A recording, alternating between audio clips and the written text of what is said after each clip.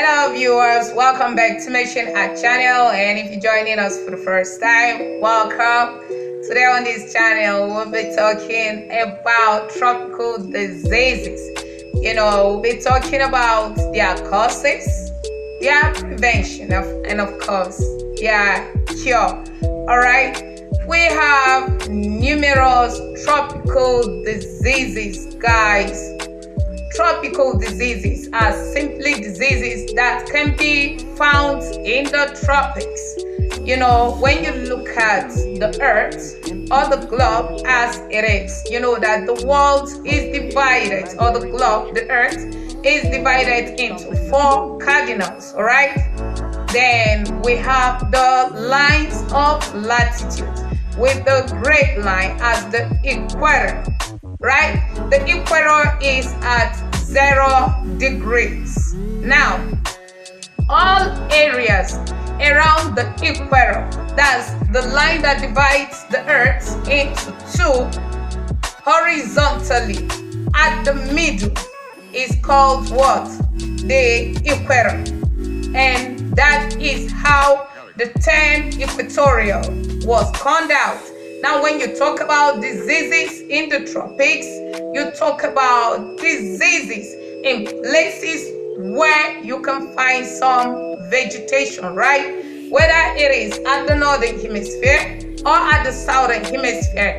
But particularly, we will be referencing our talk on the areas around the equatorial areas, or you talk about tropical areas around the equator, whether it is towards the Tropic of Cancer or the Tropic of Capricorn. At the equator, when you're going towards the north, you have the Tropic of Cancer, right? Now, going towards the south, you have the Tropic of Capricorn.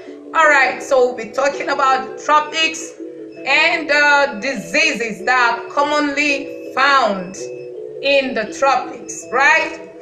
Alright guys, the reason why I'm making this video is because around the tropics you see a lot of these diseases, and I've had to work on the field as a field scientist in order to do what? In order to combat these diseases.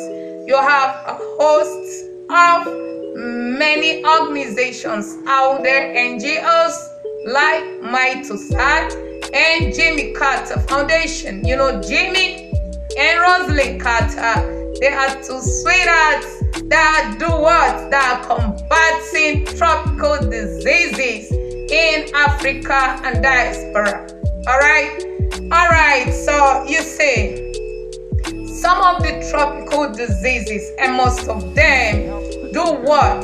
They tarnish the image of a person, and they do what? They make a person lose his or her dignity, to the extent that they will not be able to function effectively to run their day-to-day lives, right? Now, when you talk about the other organization treating tropical disease, you have people like T.Y. Danjuma. T.Y. Danjuma is a retired Army general, a man of the field. Now, this time around, T.Y. Danjuma dived into the treatment of tropical diseases, and guess what? The treatment is offered free of charge. But there are a lot of sponsors. People like Bill Gates, like Ban Ki-moon, like WHO, like UN, and many federal ministry of health are also working on it to ensure that dignity is restored to man. Alright guys, some of the tropical diseases that we see commonly in the tropics are what? 1, you have diseases like lymphatic filariasis.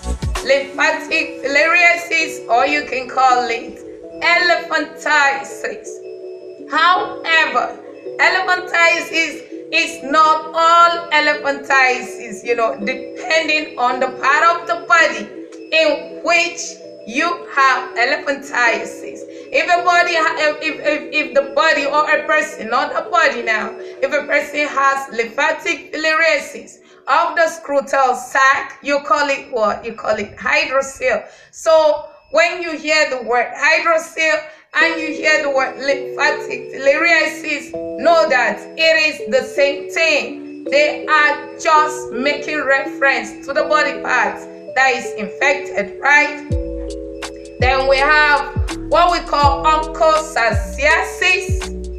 We have what we call soil transmitted ailment. You have diseases like glaucoma, you have trachoma, and so on and so forth. You can even talk about leprosy. Leprosy is one disease that is found almost everywhere. Leishmaniasis. You see leishmaniasis everywhere. Then you see what? You see a whole lot of others, right? You see leprous people around. You see guinea worm. Like one time, I was just walking around the Abuja area and I saw somebody with guinea worm. And I remember what the country director of Jimmy Carter said, that if you see anybody with guinea worm in Nigeria, you do what? You give them a call. The country director of Jimmy Carter Foundation is none other than Dr. Emmanuel Sansamiri. You're doing a great job out there, sir. We acknowledge your contribution to Nigeria and diaspora. Alright? So now guys, let's look at these diseases, how they're being caused, how you can prevent them, and how to cure them. Alright, we have lymphatic filariasis or elephantiasis. Now, you see, elephantiasis is caused by a worm called Wuchereria bankruptcy. How do you get this worm into your body or bloodstream? What part of your body does it affect? Wuchereria bankruptcy is transmitted through the female anopheles mosquito bite. When the female anopheles mosquito bites an infected person and bites a person who is not infected, the person becomes what? Now becomes a carrier. So do I hear somebody saying what? So you mean mosquito doesn't only transmit malaria? Oh yes. Oh yes. If you thought right. Alright, it can be transmitted just by the bite of mosquito. And that is the reason why when I see people around with elephantiasis, I try to approach them with a very friendly approach and direct them to any of the organization or foundation that they can get their treatments free of charge, because it's one deadly disease that is easily spread, right? Now, how do you prevent it? You prevent it by ensuring you always deworm yourself. And what do you use to deworm yourself? You can use what we call albendazole, but you have to use very powerful albendazole. If you're into plant science and technology like me, right, you can use what we call catnip in combination with Amedalina indica or bitter leaf. And you also use Euphorbia mealy. Now, in combination or even using just catnip, that very plant that is used in making mosquito coil can prevent elephantiasis. It can flush out elephantiasis at the early stage, right? That's prevention. Now, cure elephantiasis. I said you're going herbal. Elephantiasis doesn't have a cure. So far so good. I've worked with one of the highest NGO that combats this disease. And as far as I know, having one of the most powerful tablets of medicine for maintenance and prevention. They don't have the cure. You know, Jimmy Carter Foundation, Mitosat, and a lot of others get their supplies or they store their medicines with who? Site savers. So yeah, site savers, we acknowledge the good job you're doing out there. Keep keeping it real. Alright guys, so you see, if you don't want to suffer from elephantiasis, you do what? Ensure you take some albendazole. Now, if you're taking the kind of albendazole that is being sold in the pharmacy, you go with the prescription dose or dosage. Alright? Then if you're taking from any of the NGOs, you take just one albendazole, irrespective of your age, height, and size. Alright, so now let's look at onchocerciasis. Onchocerciasis is a disease that affects the vision, right? Now, this disease is caused by a worm called filaria worms. Yeah, how beautiful the name sounds. As beautiful as the name sounds, it does what? It does affect the eye. Now let me tell you a story. Have you ever seen a man looking at you but he's not looking at you? If you've ever seen what we call river blindness is the same as onchocerciasis. Onchocerciasis is the scientific name for river blindness. Ability for the eye to be wide open without you seeing anything or partially seeing. Now, when you go to many parts of the world, you see these diseases. When you come to places like northern Nigeria, you see where a man will hang a staff on the body or shoulder of a child or another person who can see, who will be what? Who will be directing the person? Whatever direction this person is following, that's the direction the person will do what? We follow. Now, how do you get this disease, even though we know that it is being transmitted by what is caused by the filaria worms? You get it from the bite of black fly. I watched a movie, I watched a movie and some movies where some people call themselves black flies. I'm black fly. I'm going for guerrilla war, So a black fly that is going for onco war can do what? Can deposit the filaria worms in your bloodstream. And with time, you start having impaired vision and you start having challenges here and there, to the extent that you will even have what we call leopard skin. Alright, you're going to have leopard skin. Your skin will not be smooth, then it will be spottish. Like an albino that is bitten by what? By insects. This time around, it's gonna be many colors, and the skin isn't gonna be smooth. I said, how well to take care of yourself. Alright, so guys, you do what? Black flies are commonly found around very fast running water, especially if the area is swampy.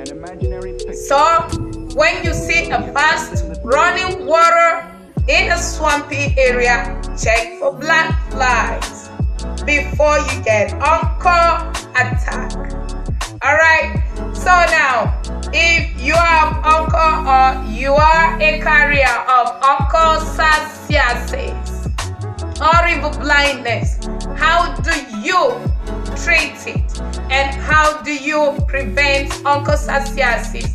You can prevent onco by what, guys?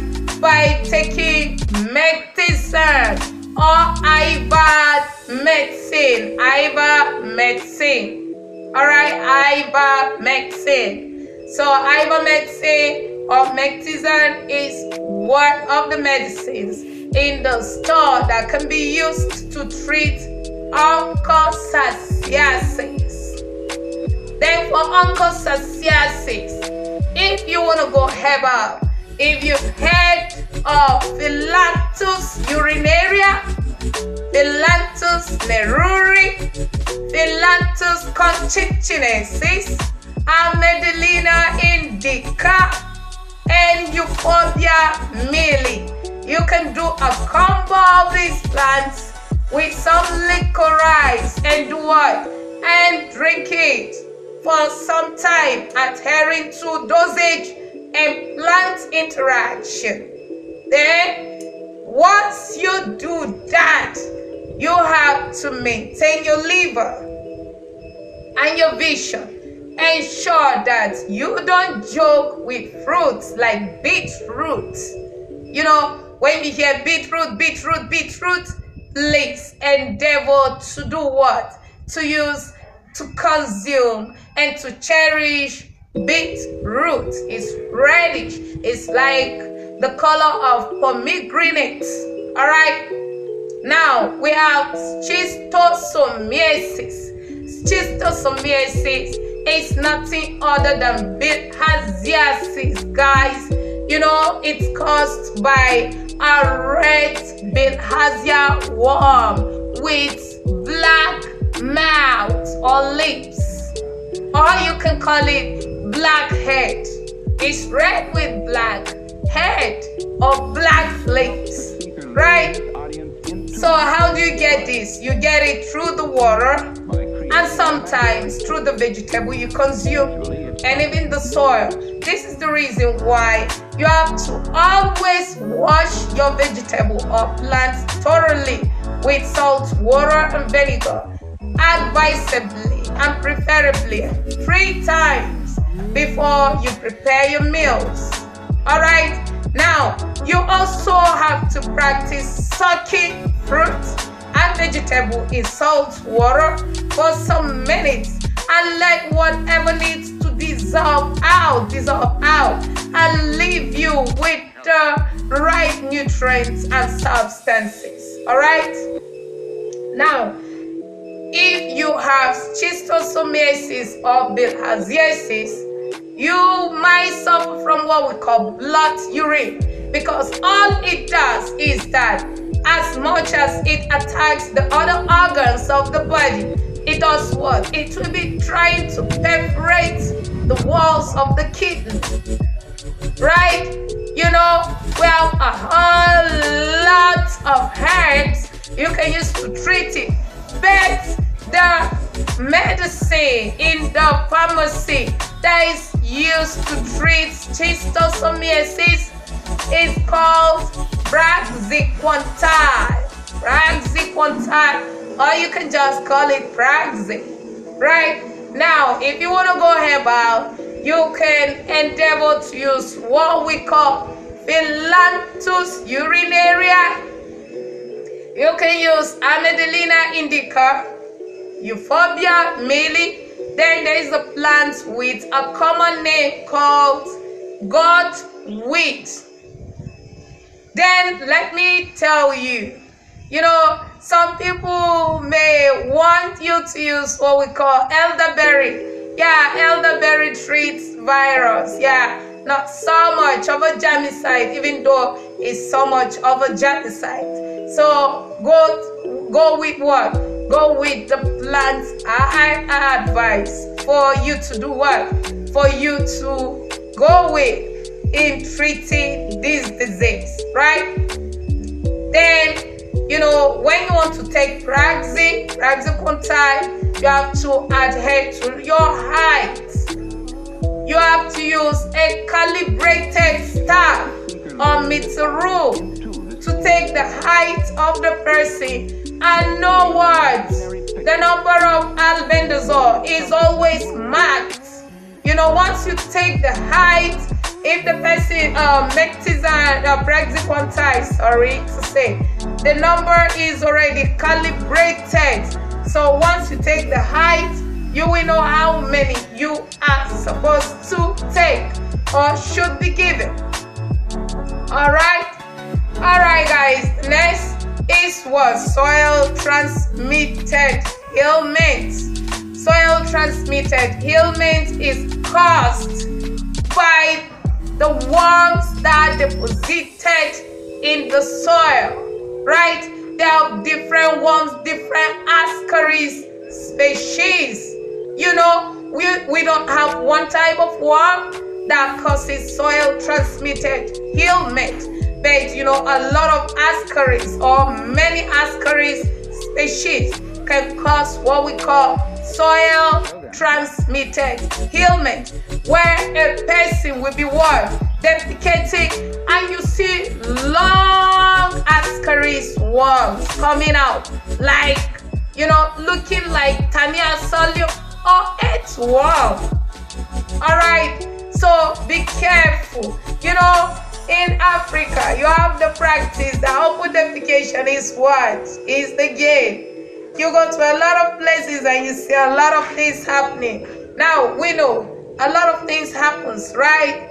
Where you don't have the social amenity. The right thing to do is to do what? Excavate the soil, dig it some, you know, some feet deep. Pass your excreta and cover it with the soil. The soil will do what? Decompose it. Don't pass excreta or your excreta at the surface of the soil, and let whatever we patron it. Let whatever we wash it. By so saying, you know, you may not really understand this, except you are a field marshal. If you've ever gone to war, where you will need to be in some jungles or some forests or some desert for many weeks and many months, you will understand what I'm saying.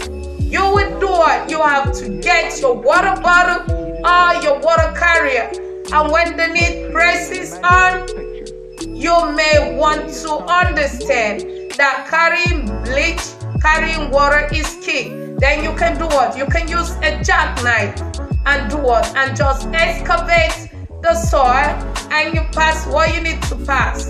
In case of war again, if there is insurgency in your place, you know, like what is happening in Adamawa State, thank God everything has subsided. What is happening in Borno State and a few other places in Nigeria, you know, areas of insurgency. When it comes for getting in the run, you understand what I'm saying. You will understand that 2-3-year-olds are in field marshals. Like these guys can go like reptiles or rodents, you know. So you make use of that. Common advice is, you find yourself in a situation, understand that the soil should be excavated before passing the excreta. Don't pass the excreta on your farmland. By so saying, even if you want to use ruminant droppings as your what? As manure or fertilizer for your plants, you do what? Dig the soil, you pour it and cover it. Alright, so that the nutrients we dissolve in it, whatever needs to be converted from one form to the other will be converted. Then you have other diseases, guys, like what? Like leprosy and so on and so forth. Guinea worm, you know. So what is the number one thing you should have with you if you have any of these diseases, or if you want to stay hygienic? A must have, I would say, for every home, for every office, aside from people who are scientifically oriented, aside from medical doctors, aside from hospitals, aside from pharmacologists, aside from pharmacies, clinics, and all that. Ensure you have your first aid bars. Always ensure that whatever factory I'm what? Operating as this. I keep this at home as well. In order to do what? In order to be able to attend to myself. Make sure you got some alcohol in it. Alright? Then ensure you have some painkillers in it. Ensure you have some cotton wool. Ensure you have some scapulars, spatulas, legs, scissors. And ensure you do what, guys? Ensure that you also have other things as you may need it. You know, the way this factory will set up their first aid bus may not be the way this factory will set it up. And if you're also, you know, organizing your home, maybe others are into one thing or the other, you ensure you have a first aid box, okay? If you are a scientist, if you've been taught well, you will know the importance of having what we call first aid box and fire extinguisher even in your home, alright? So when you have this, what else should you have? Ensure you have what we call disinfectants in it. You know, for the skin, you can go for Dettol, you can go for IV, you can go for, very soon, our own company is going to release, or not really release to the market, our own disinfectant, Mactol. Mac is a trademark for Machine Art Comfort Cosmetics, guys. It goes with the trademark MACC. Alright, so you will have Mactol in the market soon. So you can go with any of these and make sure you practice cleansing those infected and affected parts of your body. Alright, and try to restore the dignity you have. Now, if you've ever seen anyone with river blindness, you know, ability for the eye to be wide open without you seeing anything. If you've ever seen anyone with elephantiasis, you can direct the person to go to Mitusat or T.Y. Danjuma Foundation with headquarters in Jos City, Plateau State, Nigeria. You know, you can direct the person to go to Zarmaganda behind White Office and just ask where T.Y. Danjuma Foundation is. Or you can direct the person to go to Jimmy Carter Foundation headquarters in Nigeria, in Jos. Ask the person to go to Miango Road, Tudunwada, Jos, Nigeria.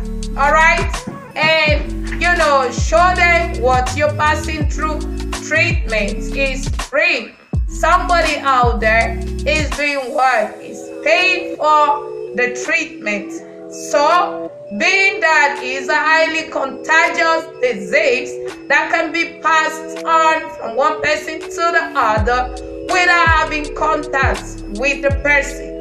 Don't see these infections and keep it quiet. Make sure you do what? You call for immediate response. Alright? Alright, guys. If you enjoyed this tutorial, please give this video a thumbs up, share with your loved ones, and subscribe to Machine Art channel for more uploads. Thank you.